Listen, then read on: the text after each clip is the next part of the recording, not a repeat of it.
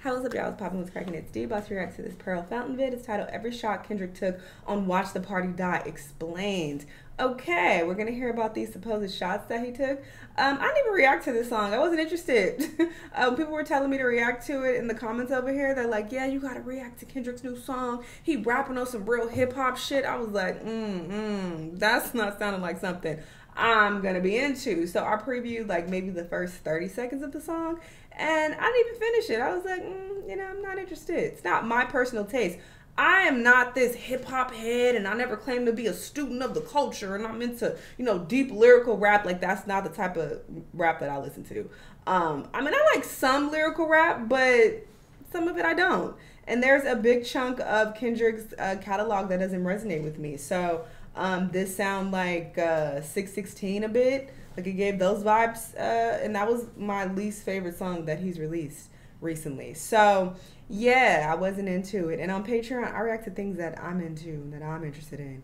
YouTube is for what y'all are interested in. Patreon is for what I'm interested in. So I wasn't interested, so didn't react to it. But apparently he took some shots on the song. So yeah, we're gonna hear what those shots were and hear what he has to say. Let's watch. On the new song he dropped on Instagram last night, Kendrick broadened his scope from Drake to the culture as a whole, with a somber reflection detailing an image of a biblical apocalypse, letting the current state of culture burn to make way for a new earth, directly quoting the language of the book of Revelation, where John writes his own prophetic vision of the apocalypse. Shout out to JF Musics for pointing this out first. The song isn't actually called Watch the Party Die. It's untitled, and fittingly it almost exactly mirrors Untitled 1 from Untitled Unmastered. The song that prophesies the apocalypse that the industry is heading towards in its current state. No more running from war wars. No more pillow talking, jump starting neighborhood wars. Just as John from Revelations prophesies that the church was giving itself over to Jezebel, Kendrick directly name drops Jezebel here as what's leading artists to jail. His prophecies about Drake's fate and euphoria are expanded here. Have you ever walked your enemy down like with a poker face? Just walk that man down, that'll do everyone a solid. It's love, but tough love sometimes gotta result in violence. Arguing that just walking Drake down on the world stage isn't enough to save the youth, but that it was an early warning of the larger implosion coming everywhere in the culture. Burn a whole village, we start over, it's really that time. From media sources like DJ Academics, the radio personality pushing propaganda for salary, to scammers, they glorify scamming, you get chipped over this credit. You know what I thought was really interesting? I saw this clip where Academics seemingly admitted that Drake has been paying him throughout this beef. I'm gonna try to find the clip and include it, but I was like, what? are you admitting that you getting paid to be Drake's cheerleader and push this propaganda and come at Kendrick every chance you get? Like, I thought that was very odd. I'll let you think whatever. Oh yeah, Hack's so stupid. Hack's getting used by Drake. Yeah, Drake just used me to get like a cup of milk. I like that.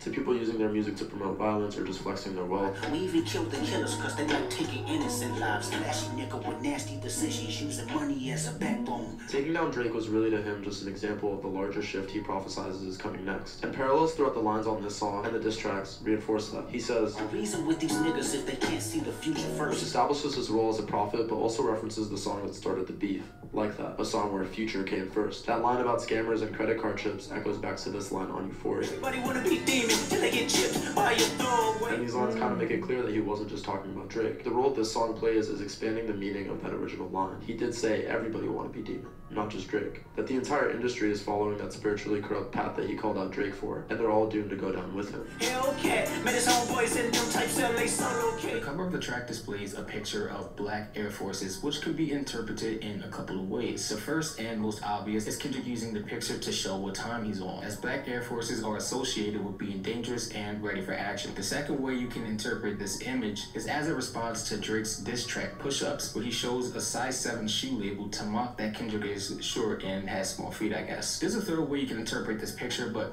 I'll get to that point a little later. Kendrick here is most likely speaking about the current status of hip-hop culture, or even the entertainment industry as a whole. In an age where a money-hungry industry shamelessly provides self-deprecating and detrimental content a platform and promotes said content from being a shameful embarrassment to the new standard, Kendrick seems to be calling for an end to this spectacle. It's worth noting that this song was timely released exactly when the 2024 VMAs commenced. quite literally interrupting the party. Kendrick speaks about the violence and the cycle of death, saying, "We even kill the killers because they like taking innocent lives," hinting at the way even those who commit violence are caught in a vicious cycle of destruction.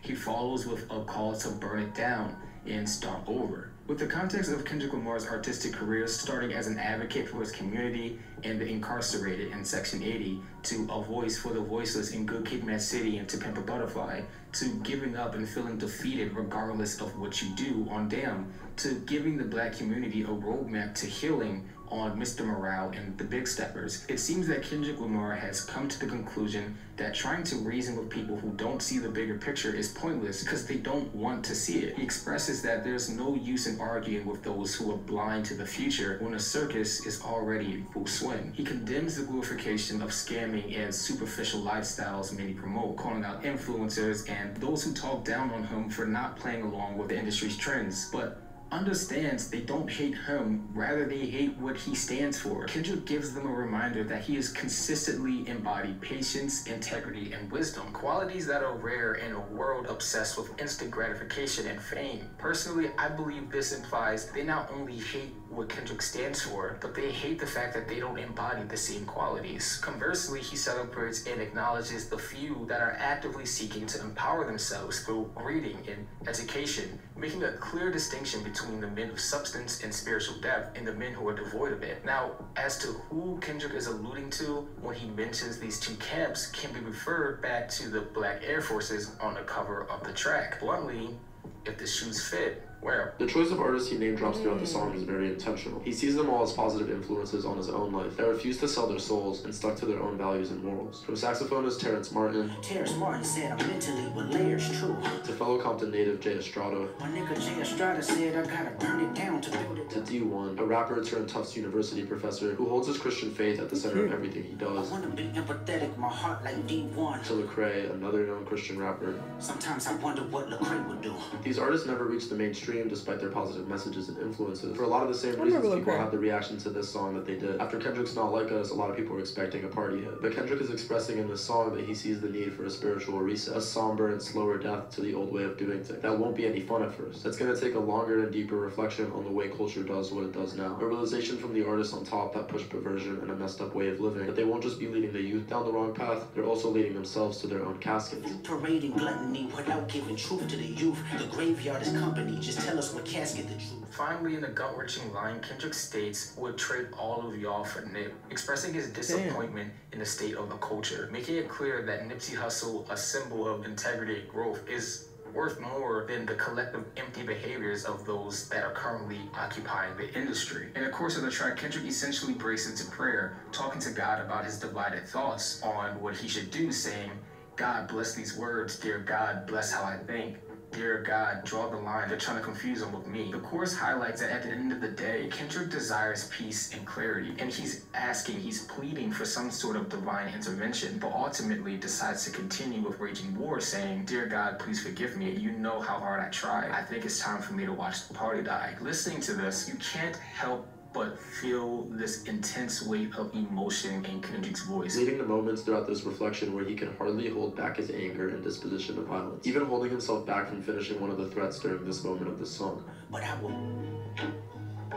At its core, this track is a response to everything. His critics, the fake narratives, and hip-hop. Throughout his discography, Kendrick Lamar has taken many approaches to these sentiments, using music as a weapon to dismantle what he sees as wrong and rebuild something meaningful. And throughout this entire process, he's watched the art form he loves decay before his very eyes. Kendrick has reached a breaking point where words simply aren't enough. He's done explaining and he's done reasoning with those who refuse to listen.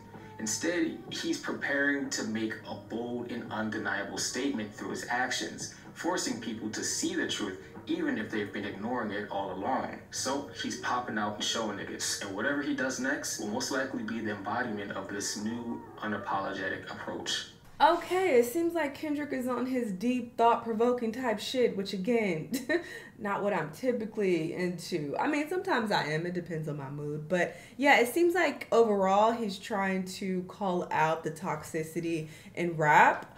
So it seems it's just not about Drake. I mean, Drake basically embodies that toxic image, but there are several other rappers who represent that as well and who spew these messages that negatively influence the youth. So he's calling that out. And, you know, he's typically on his activist shit and he has these hard conversations through rap. So, I mean, I respect it. You know, you can't get mad at a nigga wanting better for hip hop and wanting better for society. So, you know, I see what he's doing and, you know, this is in line with what Kendrick represents. So I'm not mad at it, but again, it's just not my personal taste. I feel like songs like this are cool to listen to and, you know, receive the message, but as far as like having replay value, I just don't see that for it. You know, like I like listening to entertaining rap that I could listen to in the gym, in my car. So maybe I'm a part of the problem.